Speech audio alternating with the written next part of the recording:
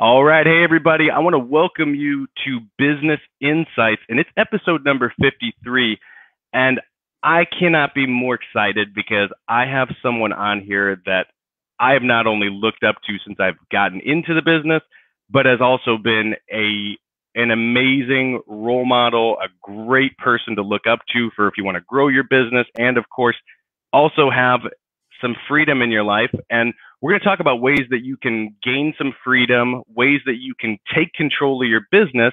And Brian's going to share that with us. But first, let me cue that intro for you all here. And excited for this episode. It's going to be an amazing one. Here we go.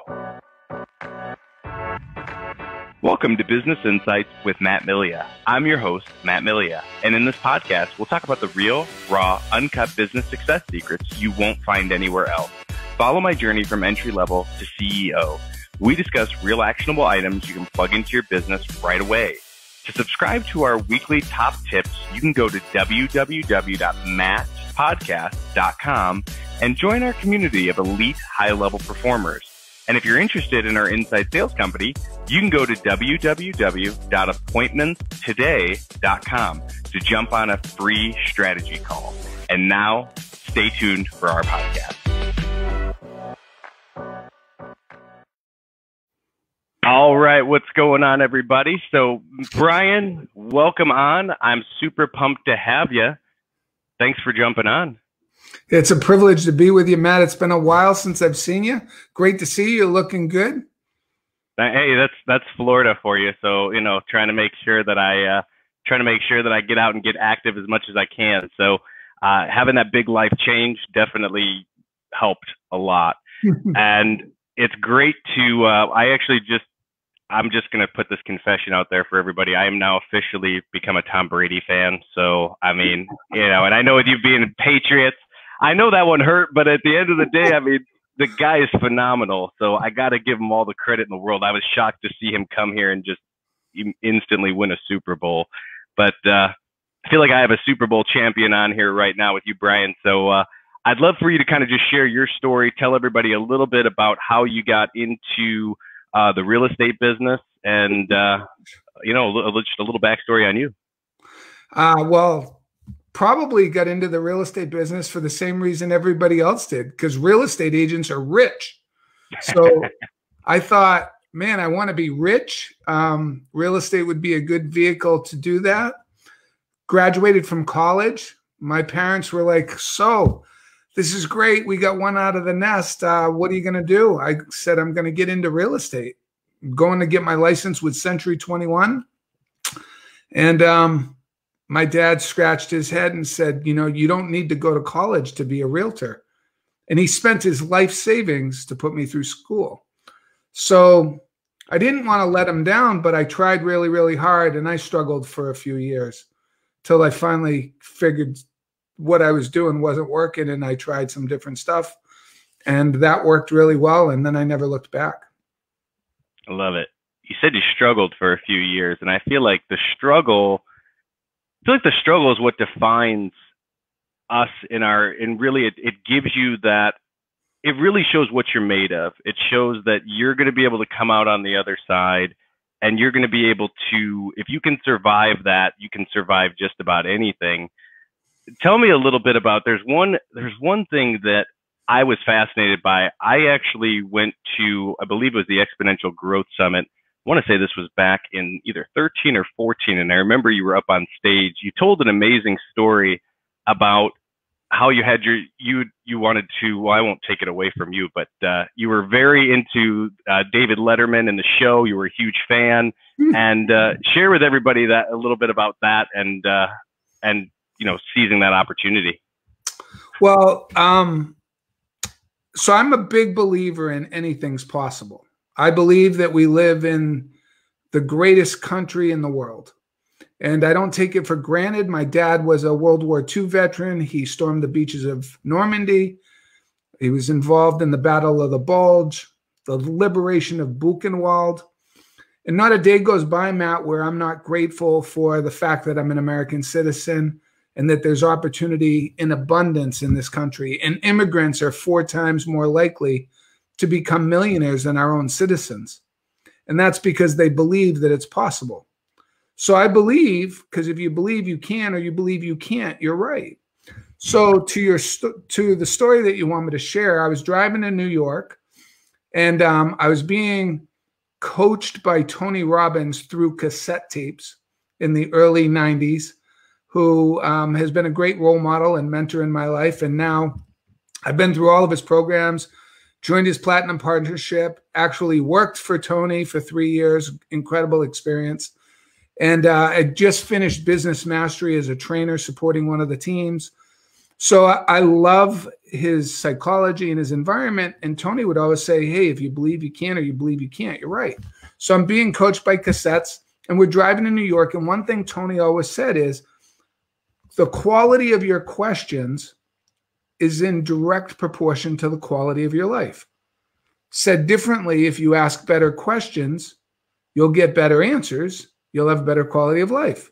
So he gave examples of, how can we make this experience even better than it already is?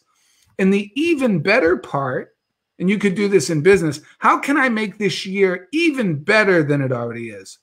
Last year, we were in a pandemic. How can I make this year even better than it already is? You may be thinking, man, this year sucks. I'm getting screwed.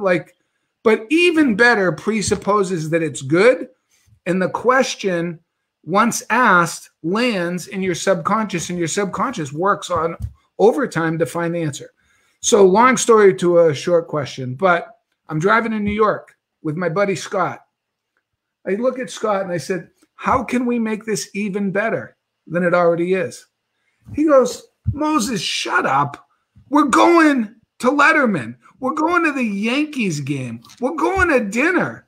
We're in New York City. 3 days, we're going to have an amazing experience. It doesn't get any better than this. I said it can always be better. It can always be better. Let's strive to, let's define what that is. He goes, I don't know. Want to go to a play on Broadway? I go, no, I don't want to do that. I go, what if we got on the show with Dave Letterman? And Scott says, now, are you on drugs? Are you crazy? You can't get on Letterman. How are you going to get on Letterman? I'm like, I don't know how I'm going to get on Letterman, but did you say I can't? And he's like, I didn't mean to offend you. Long story short, I managed to get on the show. You can go to YouTube for those who want to see it and have a good laugh. I got on the show. And people always ask, how'd you do it? And they're going to hate this answer, Matt. The how doesn't matter. You need to decide first. Decisions come first. The how comes after. Too many people, myself included, in the early years when I struggled, it was because I was trying to figure out how to sell real estate. I wasn't really clear on what I was trying to do with my life, what my outcomes were, what my goals were. Once you decide, you'll figure out the how. So that was a fun story. I was on the whole show. David made a mockery of me, and it was a good time. And I'm on his VIP list. That he's retired, but all those years following, anytime I was in New York, I had his personal assistant's phone number, and I could get tickets to the show, and they took great care of me like I was, a Hollywood movie star. They were really, really gracious. It was a wonderful experience. I thought when I watched that, the one thing that really resonated with me was the fact that he gave you a test, which was to go out, I believe it was like a 30-yard field goal.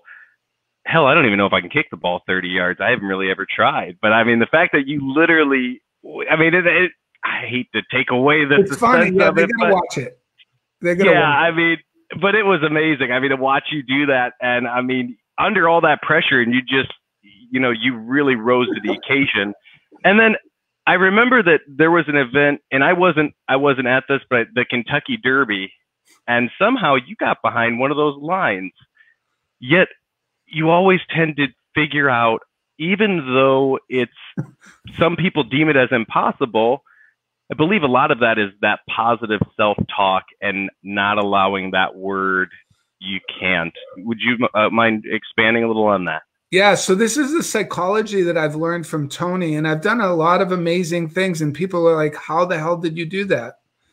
I don't, it's not about figuring out the how, it's about making the decision. What would you like to do? So I'm at the Kentucky Derby. I go, I'd like to go to Billionaires Row. Now, I'm not a billionaire, but I'd like to go there. And my friends are like, you can't. And when I hear that word, I'm like, okay, I'll watch you. So I get into Billionaires Row, and then I'm asking the question, how can I make it even better than that? Well, if I go to the presentation of the roses, okay, the roses where they give, boy, that'd be great. So I do that. How could it be even better than that? Or if I could walk a horse onto the track, I did that too. So, it was, here's the thing.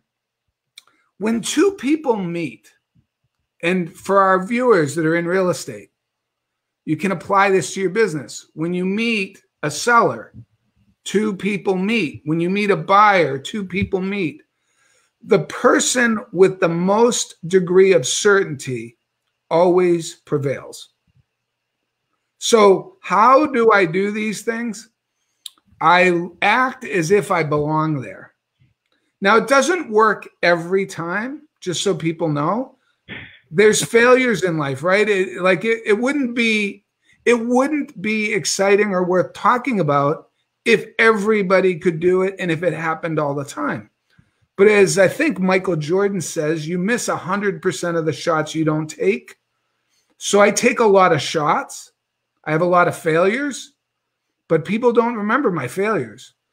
Who remembers the silver medalist in the Olympics versus Michael Phelps? Nobody remembers the failures. They remember the winners. So the Kentucky Derby was a gold medal performance. Billionaires Row was gold medal. David Letterman was gold medal. And I've got dozens of them in my personal life. We went to the national championship. I don't even know if you know this story. My son tore his ACL. It's after the game. I go, Hayden, shut up. Follow your dad. The person with the most certainty. So we wound up in the locker room with Joe Burrow from the LSU Tigers, the Heisman Trophy winner.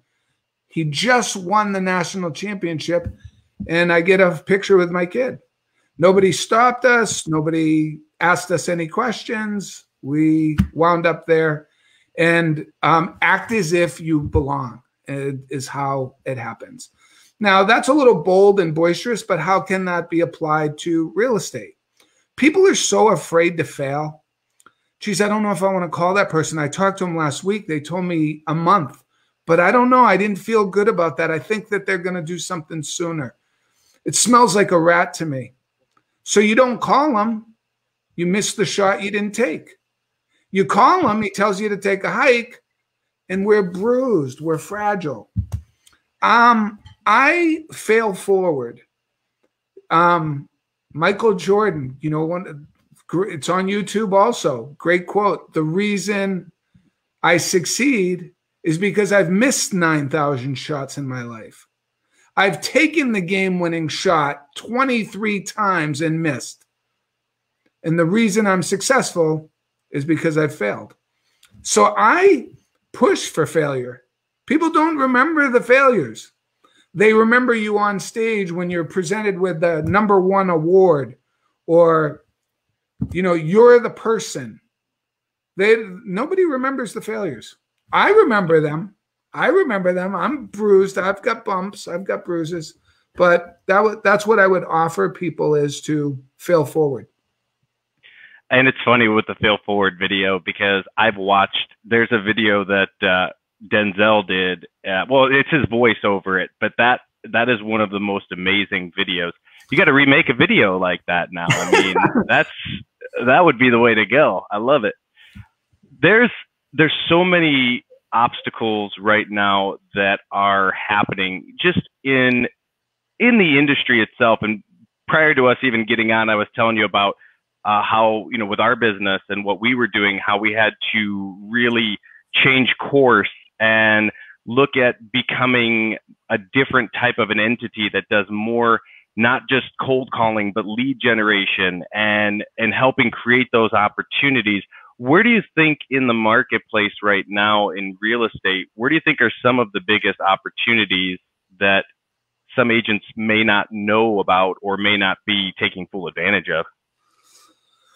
Man, there are so many opportunities. If we were pregnant, we'd be having like quadruplets. There's so in this business, there's thousands of real estate agents in every market in North America, and most of them do the same things. And if you work harder at doing the same things as everybody else, you can only get incremental gains.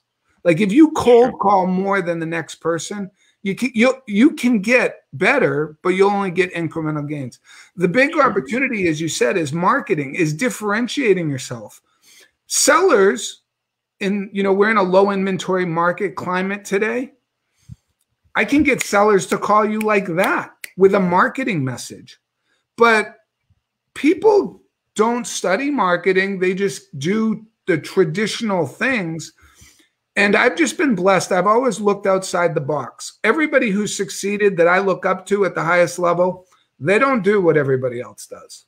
So marketing, direct response marketing versus promoting yourself is really the magic sauce.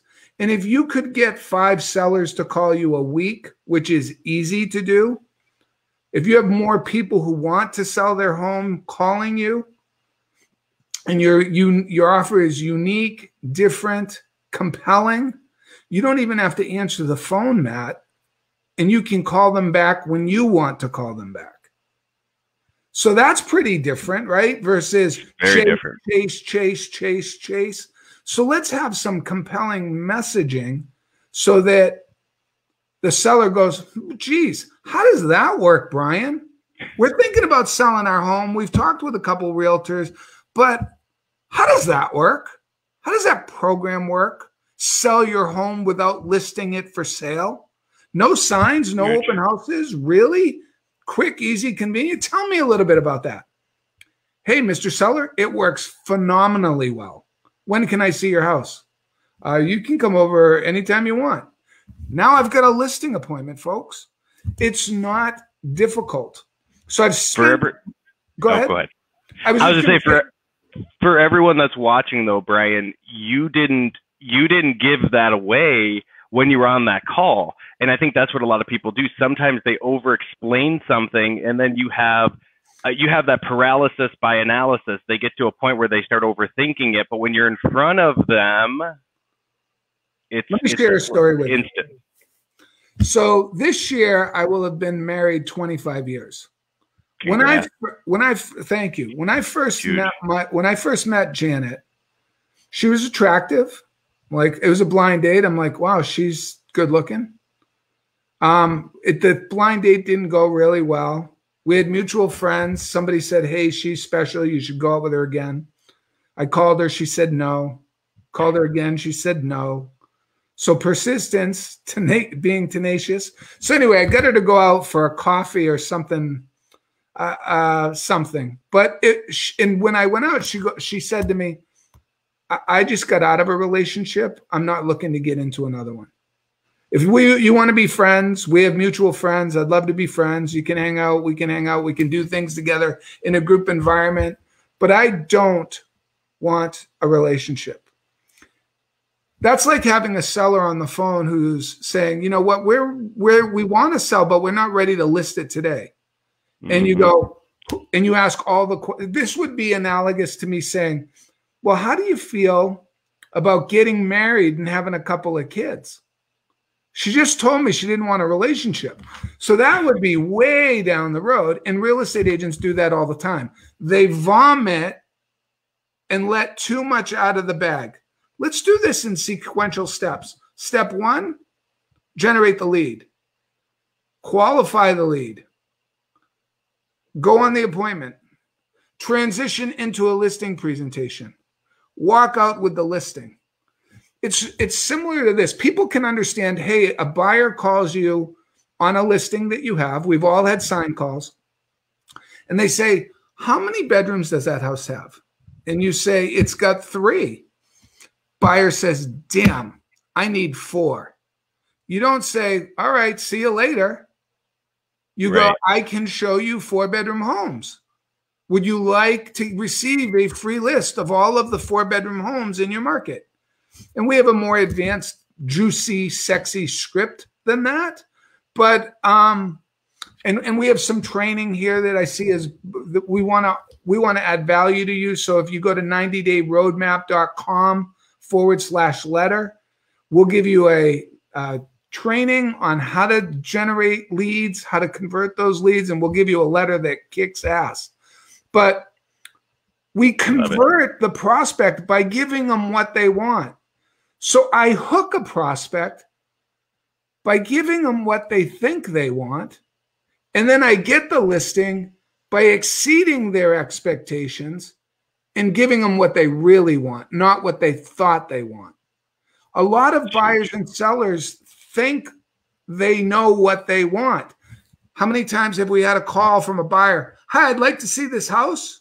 And we go, okay. And we run out and show it. And they look at the house and they don't buy the house. They don't like the house. And you just wasted their time, your time. But we think that we did something good because we got in front of the prospect. So here's my business card. Can I give you my business card? And we're chasing. So I don't like to chase. I'm very strategic. I work on my business. Reminds me of a great quote by Abraham Lincoln. If I had 6 hours to chop down a tree, I'd spend 5 sharpening my axe. And that tree would go down so much easier. So my whole life, I've worked on sharpening my axe. What do I say to get the sellers to call? What do I say to get the appointment? What do I say to set myself up for success? I create a system, a process. And then, you know what, Matt? It's duplicatable. Other agents can follow that process and get the same results. And that's how I built my team and got out of production selling 400 homes a year where I never went on an appointment. Getting out of production is always it's always one of the biggest obstacles that the business owner is looking for. And even for me, with an inside sales company, I love being the person that talks to them on the phone and solves the problem. But the challenge with that is there's only so many hours that we all have in the day. So that delegation and letting go of the vine and saying, hey, someone else can do this. And I have other people that I have that do it. I still like to take leads on. The goal would be to delegate that off. For you in your business, when did you feel was the right time to start delegating? Because you've accomplished so much as in the real estate sector. When did you feel was the time where you could say, you know what, now is the time for me to give this to people that I have on my team, other individuals? When I was becoming a lead generation machine, when I could generate leads like turning on a water spigot. And then I would cherry pick the leads, right? So I would generate, let's say, 100 leads in a month. And I listen to this. No other trainer, coach would ever tell you this. And I didn't even call half the leads. I called the best 50 leads based on geography, price point, motivation. So I had a strategic advantage over other people because I was working with the golden goose. The only people I worked with were highly motivated, ready to go, highly qualified, good price points. So then I'm like, oh, this isn't very smart. I'm generating these leads, but half of them I'm not even getting to. So then I hired a buyer's agent, a second buyer's agent, a third buyer's agent, and I just did listings. So I was out of the buyer production, had an administrative assistant. And then with the revenues that were generated by my little team, I would reinvest those revenues for compounded returns, hire more people. We got up to 6 full-time administrators, and everyone had a job description that produced profit for the company. It wasn't just hire somebody to write ads and post ads and do marketing. They did that, but they also did other things that made our company money. I love that. And you had I believe, was it Wally? I know you had an inside sales rep, and I mean, Wally's phenomenal on the phone. He's amazing. and you spent the time to train him, invest in him as well. When did you actually hire an inside sales rep, or was it always where you trained your agents? What was the process for that? So for me, I could never really crack the code on an inside sales rep. That position is almost like a unicorn. To find a superstar, it's really hard. Somebody who's just going to crank it out on the phone and kick ass. What I found, though, is that my outside sales agents, with my script and my offers, if I train them, and they were tasked with minimal responsibilities. They didn't have to generate leads.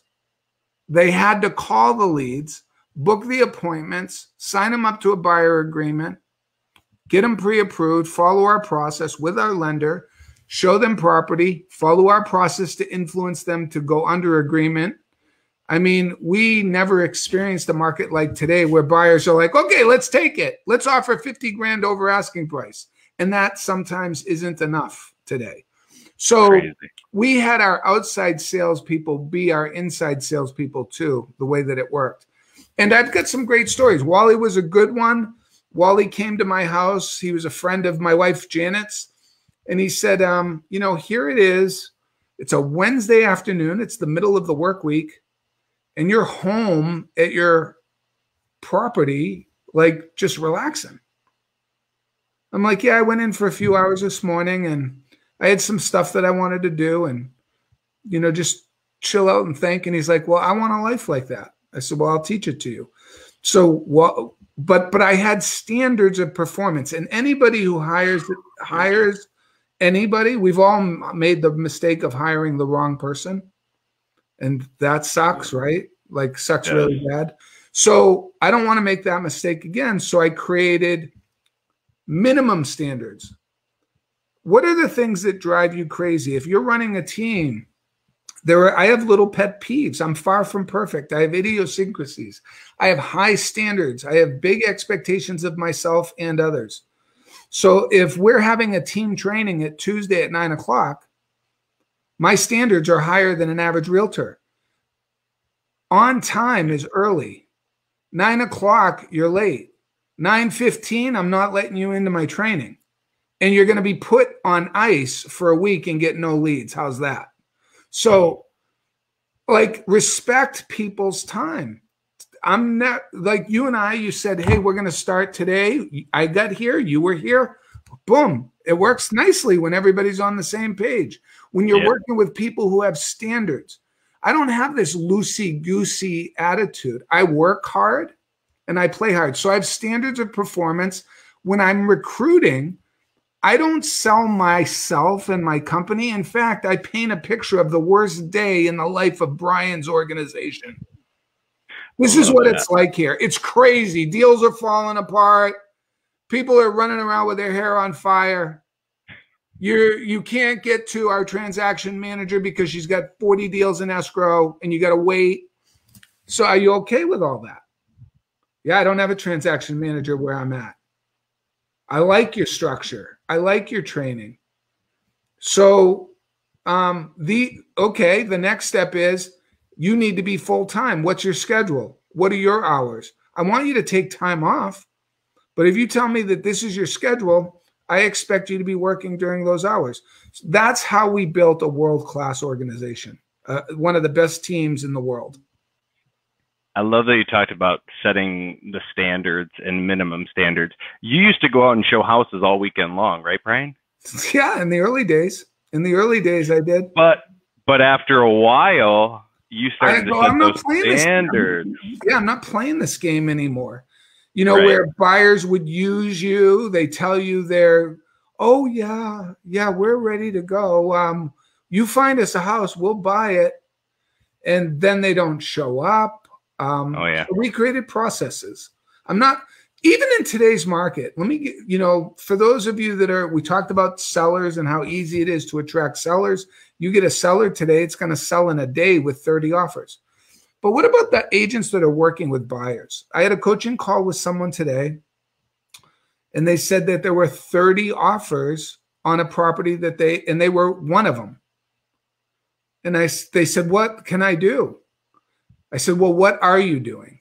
And they said, we're offering $500 over the best verifiable offer. We're offering $500, $1,000 over appraisal. I go, how many offers have you written this month? 15. 15. How many were accepted? 4. I go, I don't like, first of all, what you're doing isn't working, so stop it. Right?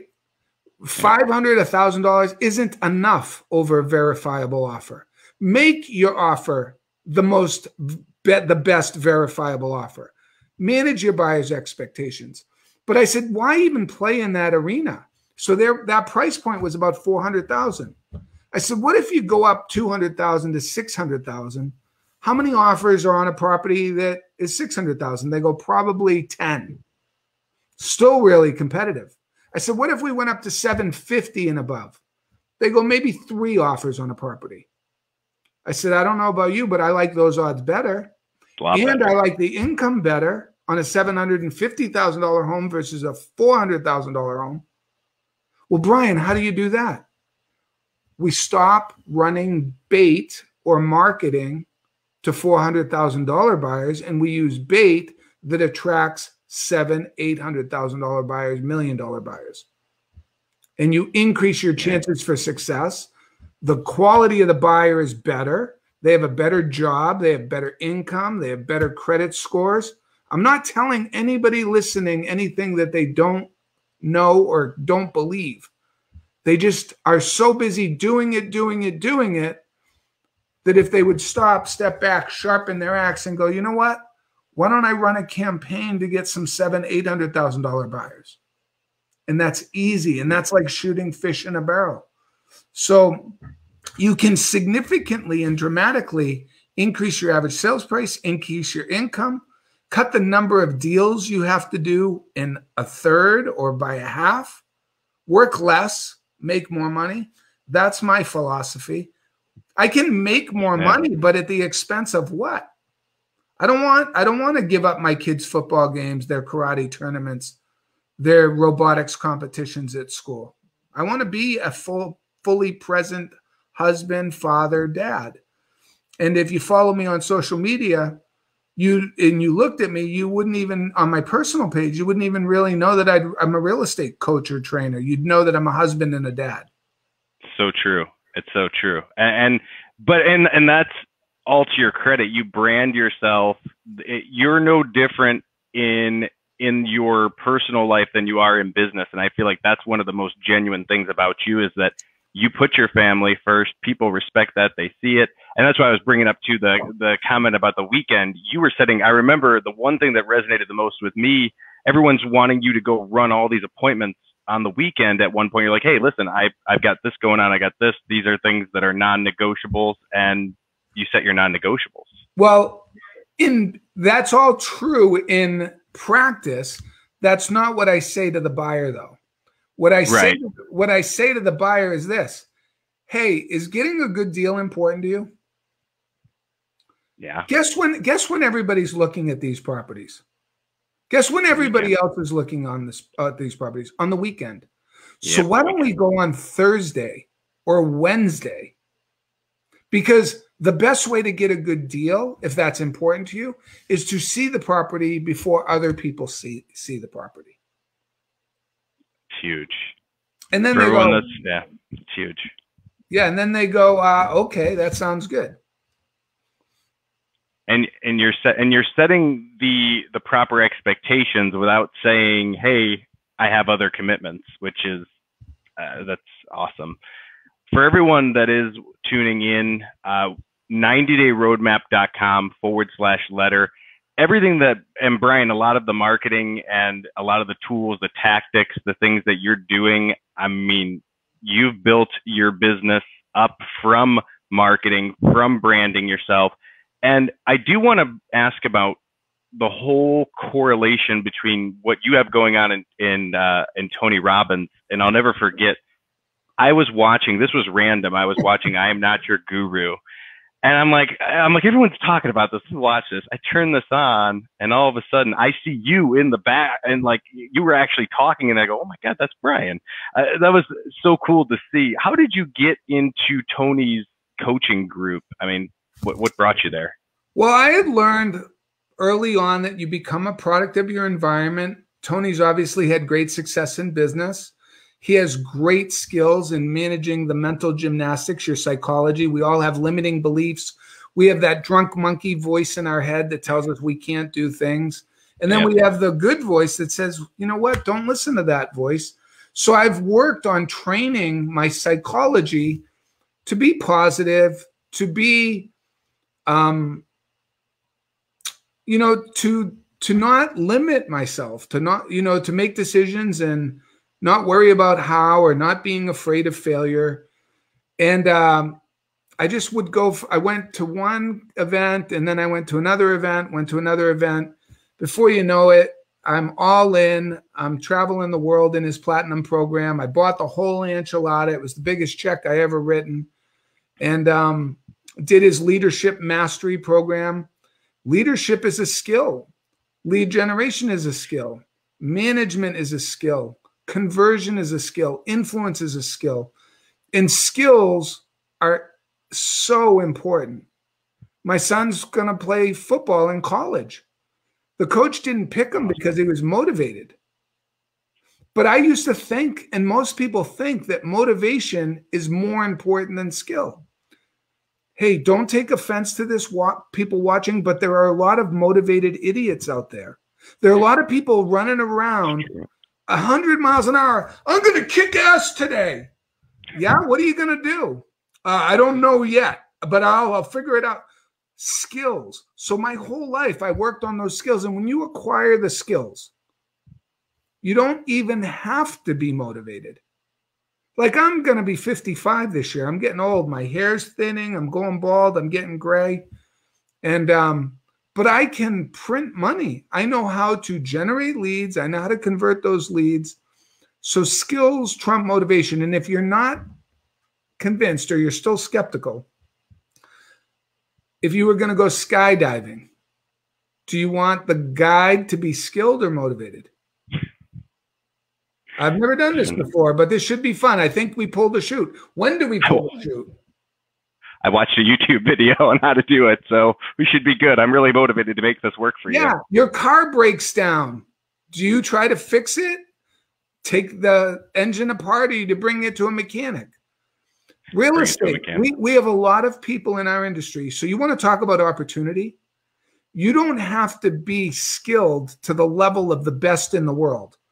But if you ever go to a convention, or you see somebody getting an award and they're in the top 10 worldwide for a franchise, a major corporation, they've got skills. They know how to generate leads. They know how to convert leads. They know how to manage a team. And they weren't born with those skills. Just like we're not born knowing how to tie our shoes, knowing how to swim, knowing how to drive a car. Those are skills, and we acquired those skills. So we can learn these skills.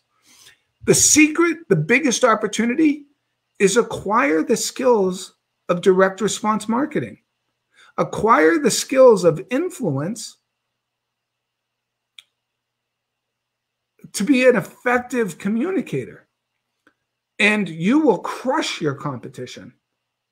So that was kind of my journey through Tony. He hasn't let me down. I'm still hooked to his hip. We just finished Business Mastery this week. It was incredible. I'm always learning. He says that if you're not growing, you're dying. And it's a choice. So true. You have the choice to grow, or you have the choice to die. Yep. And that's where I think a lot of people are stuck in their own way, where this is how we've always done it, or this is how we've always done it this way. We're used to doing it this way. You diversify or die. And you've got to figure out what is the next way to sharpen your blade and just increase your skill set. So, Brian, we could talk all day, but I want to be respectful of your time. I am very thankful that you jumped on, gave some amazing, really some great actionable items, that things people can do. And if there was just one thing that you wanted to leave let's say you're a brand new agent, you're just getting into the marketplace. What's one thing that you would recommend, a skill that they should learn? So there's a couple of things. Calendaring, managing your schedule, and being disciplined to identify the dollar productive activities in your business. Learn those skills: lead generation, lead conversion. When are you making your calls? When are you going on appointments? Dream big, dream big. Know that you can do anything you set your mind to. Don't worry about how you're going to do it. Just make the decision to do it. So manage your schedule. And we offered some free training if people like what they hear today. I don't want anything in return. We want to add value because there's, frankly, hundreds of coaches in the real estate industry. And many of them have never sold real estate. And they're well-intended and they say, make more calls. Gang, I don't want you making more calls. I want you to talk to fewer people, the right people, and have a quality of your life so that you can live a life that most people dream about. You can go to your children's soccer, football, hockey games. You can take off with your partner, your significant other, and you're not at the beck and call of the general public. So if you like that, go to 90dayroadmap.com/letter, try that lead magnet, watch our webinar. It's a 45-minute training that's very specific, strategic, and tactical. And Matt, I appreciate you having me here. It's great to catch up with you after, what seems like many, many, many years, but I remember you like yesterday, and a lot of great memories seeing you again. So thanks for having me on your show. Absolutely. Same here, Brian. And guys, for everyone watching, check out the website. You're not going to go wrong. Brian gives some amazing tactics and really actionable items from somebody that has sold real estate, that coaches people in real estate, and knows the industry inside and out. So Brian, thank you again. And for everyone tuning in, we'll see you guys same place, same time next week. Thanks again, Brian. Thanks, Matt.